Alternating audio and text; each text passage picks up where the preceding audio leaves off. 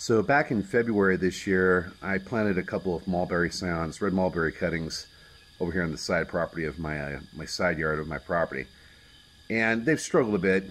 It's been a couple months, and you probably have seen various videos and various shorts where I've kind of demonstrated that they haven't really popped at all. Well, a buddy of mine contacted me and said, "Hey Rich, I saw that you also had some individual cuttings that you started in individual pots. Why don't you take one of those planted ones that you got in that individual pot and put it by the one that hasn't popped yet in the ground, and that might encourage it to go ahead and pop." And I thought to myself, well, I guess that makes sense. I mean, it sounds like there might be some type of symbiotic relationship there that makes that happen. And I thought, okay, well, I'll give that a try. So I planted one of them in, the side over here by both the ones I had previously planted in February. And I'm sure it's just coincidence, but 3 weeks after I did that, look at that.